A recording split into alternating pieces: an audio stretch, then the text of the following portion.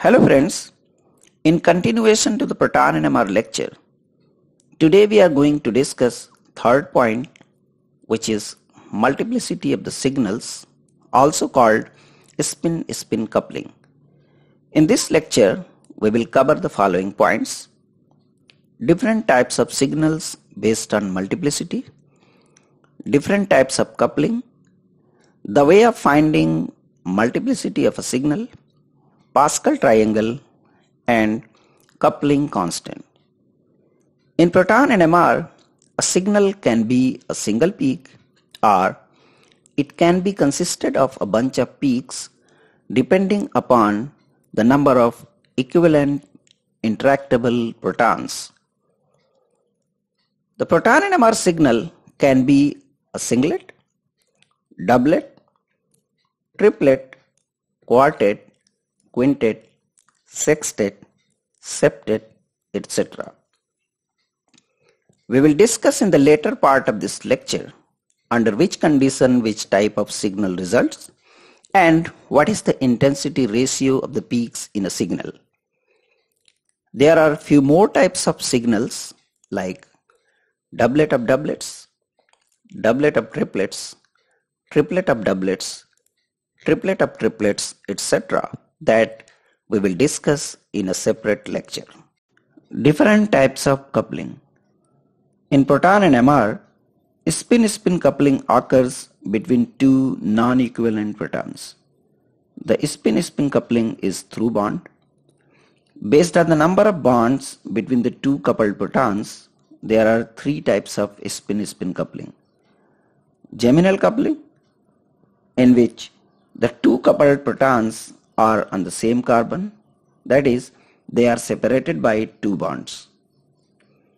Vicinal coupling, in which the two interacting protons are on the adjacent carbon, that is, they are separated by three bonds.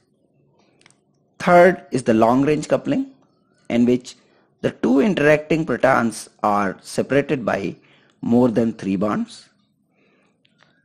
This four bond coupling, in which one of the four bonds is double bond, is very common, while the coupling between two hydrogens separated by four sigma bonds are not very common and generally not observed.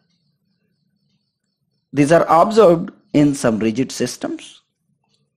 The spin-spin splitting of NMR signals gives us exact information about the number of neighboring protons, which is very useful in structural analysis.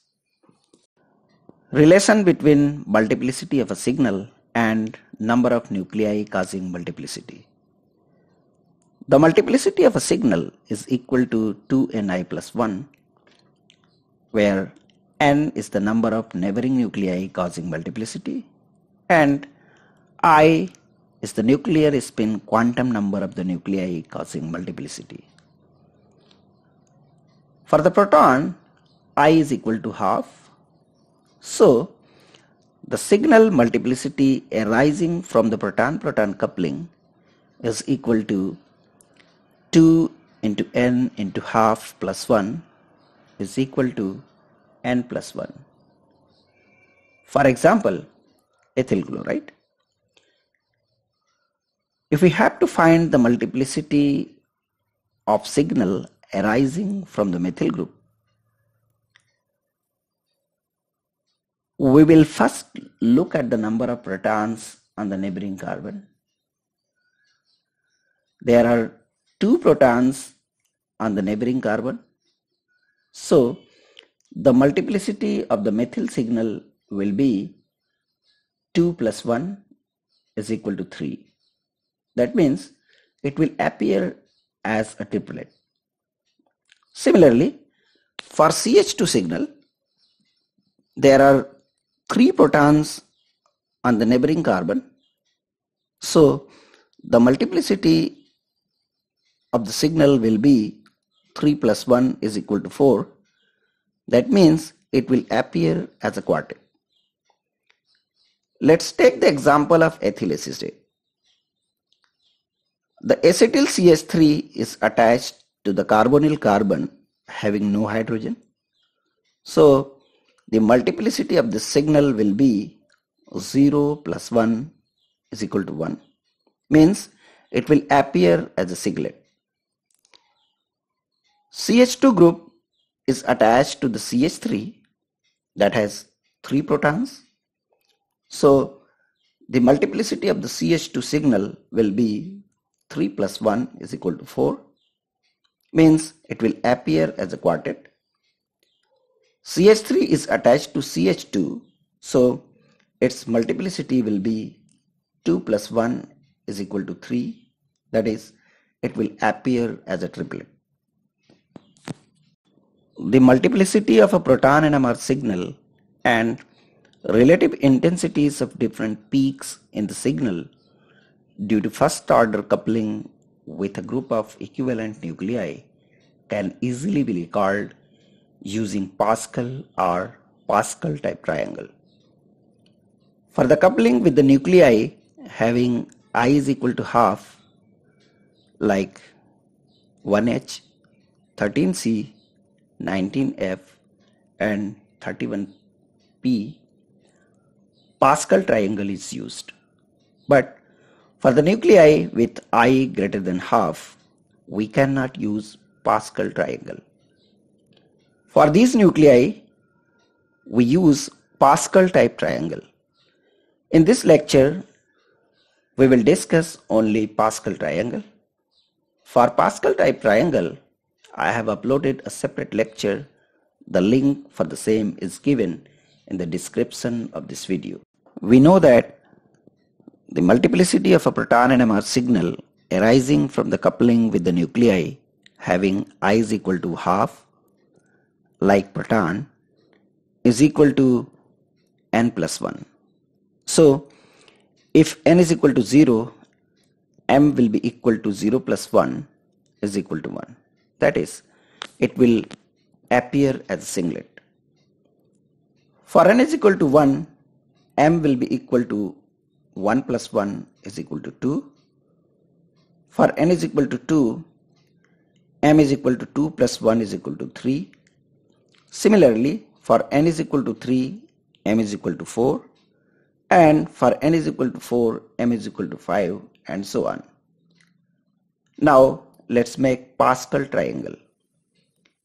If the nucleus is non-coupled, that is n is equal to 0, the signal will look as a singlet. So there will not be any question about the intensity ratio. If n is equal to 1, from the previous calculation, there will be 2 peaks in the signal. So this signal will split into 2 peaks with the intensity ratio of 1:1. If n is equal to 2, the number of peaks in the signal will be 3. Each peak in the signal with n is equal to 1 will split into 2 peaks like this. Now let's find the relative intensity. The middle peak is the combination of 1 plus 1. So the relative intensity will be 2. The relative intensity of the peak on the left is 1, and that on the right is also 1. So the relative intensity of the peaks in the triplet will be 1:2:1. If n is equal to 3, each peak in n is equal to 2 will split into 2 peaks like this. Second peak from the left is the combination of 1 and 2. So the relative intensity will be 1 plus 2 is equal to 3. The left peak has the relative intensity 1. Similarly, we can write the relative intensity of the peak on the right like the way we have written for the left, since the left and right parts are the mirror images of each other. So the relative intensity for the right part will also be 3 and 1. So the intensity ratio for n is equal to 3 will be 1:3:1. If n is equal to 4, the number of peaks will be 5. To find the relative intensity, split each line for the signal with n is equal to 3 into two parts like this. The relative intensity for the middle peak will be 3 plus 3 is equal to 6. For the first peak from the middle on the left will be 1 plus 3 is equal to 4. For the last peak from the middle on the left will be 1. The relative intensity for the right side peaks will be 4 and 1. So the intensity ratio for the signal with n is equal to 4 will be 1:4:6:4:1. Similarly, we can find relative intensities for different peaks of any multiplicity. Coupling constant or J value. Separation between two adjacent peaks of a signal is called coupling constant. It is denoted by J and it is expressed in Hertz. So in a doublet, a triplet and a quartet, these are the J values. Now we will discuss numerical values of different coupling constants. First, germinal coupling constant in saturated system. It is represented by 2J because it results from the coupling of two protons that are separated by two bonds. It ranges from 10 to 18 Hz. The magnitude of germinal coupling constant decreases with the increasing electronegativity of the group X. It also decreases with the increasing ring strain. Vicinal coupling constant in saturated system.